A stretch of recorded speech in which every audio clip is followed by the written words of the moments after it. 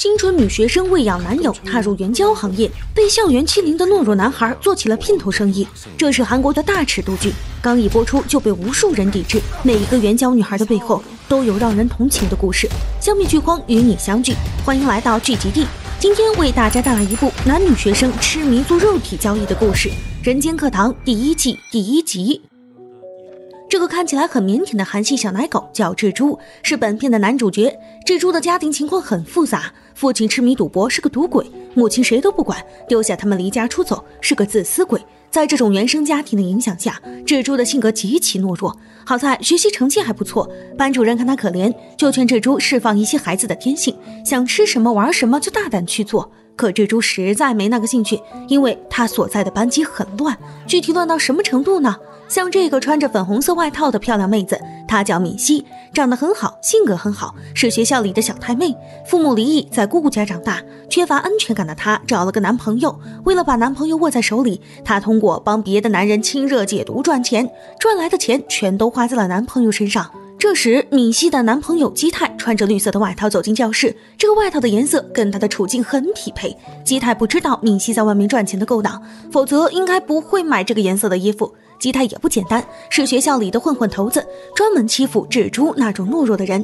从这些情报上来看，智珠实在没什么闪光点，但话不能说太死。私下里的智珠做的事情跟他的长相完全不符合，甚至领先了基泰100年。画面一转，智珠打开手机上一款名为狗狗的软件，上面有一条未读消息，请求帮助。随后，智珠给一个戴着帽子的大叔打了电话，他叫李市长。李市长接到任务后，默默地离开餐厅前往目的地。此时，在某个酒店的房间，一个戴着眼镜的斯文禽兽正在录视频。随着镜头转动，头发凌乱的女孩被捆在浴缸里，但她的手一直在点胳膊上的手环，这是特制的求救装置。随后，眼镜男拿出剪刀剪下了女孩的头发，这是他的爱好，可能他觉得收集999个女孩的头发就能召唤神龙实现愿望。突然，眼镜男被吓倒在地上，因为房间里多了一个人，正是李市长。他一巴掌打在眼镜男的脸上，踩住他的头，还用剪刀扎穿了他的脚。随后，正在上课的智珠收到了李市长发来的照片，在他的指挥下，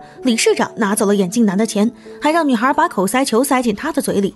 事后，李市长带着女孩离开了，女孩也付给了李市长保护费。像这样的女孩还有很多个，李市长就是他们的保镖，而智珠就是女孩和李市长之间的联络人。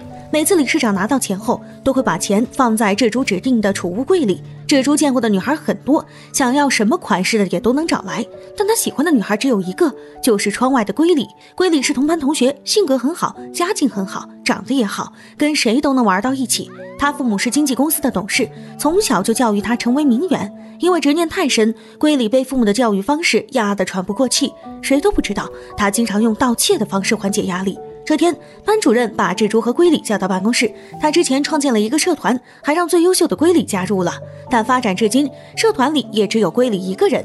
为了扩大社团实力，班主任让智珠当龟里的助手，这样也可以利用龟里的社交牛逼症治疗智珠的社恐。智珠看似惊慌，实际上心里乐开了花。画面一转，在一个全是美女的公寓里，被剪了头发的女孩也在这里，只不过现在的她是短发，这都得益于那个变态的眼镜男。女孩名叫圣姐，是这些援交女孩的老大，她拿出赔偿金请姐妹们吃饭，大家都很高兴。可沙发上的绿衣女孩却没什么兴致。仔细看，这个女孩正是基泰的女朋友敏熙。她看着手机上32万韩元的礼物很烦恼，这是基泰想要的东西，她现在没那么多钱。随后姐妹们都出去吃大餐了，敏熙继续到外面接客，只要能给基泰买到喜欢的东西，做什么事她都愿意。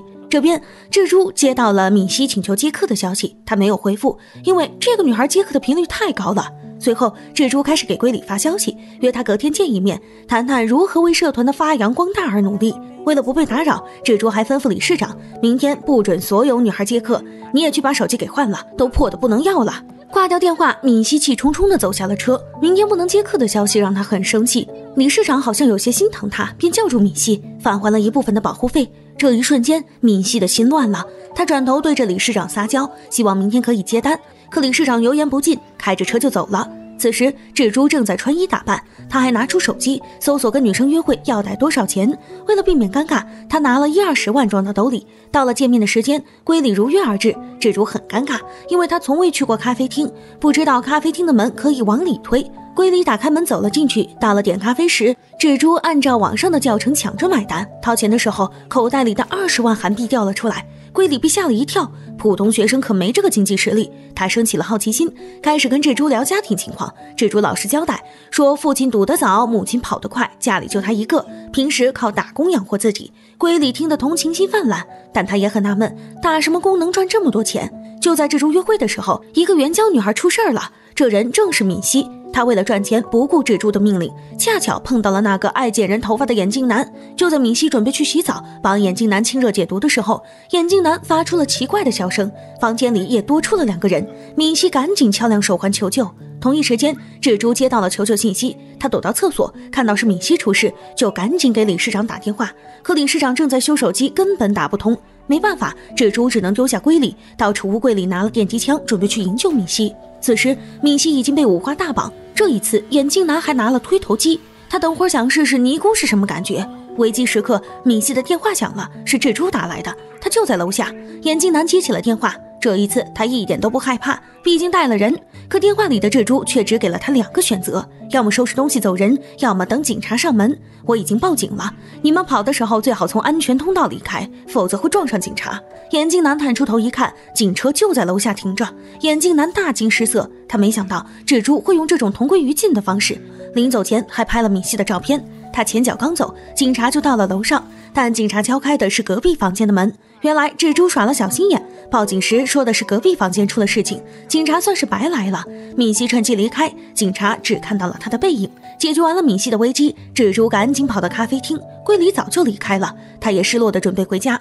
地铁上，蜘蛛发短信解释自己离开是因为家里的猫尿在床上了，但想了想，这条消息还是没发出去。这边眼镜男在网吧开了一台机子，并且在帖子里上传了几百张照片，全部都是敏熙的羞耻照。就在他准备点上传的时候，空气的温度突然变低，他扭头一看，理事长就站在一旁。眼镜男拔腿就跑，只差一点，敏熙就身败名裂了。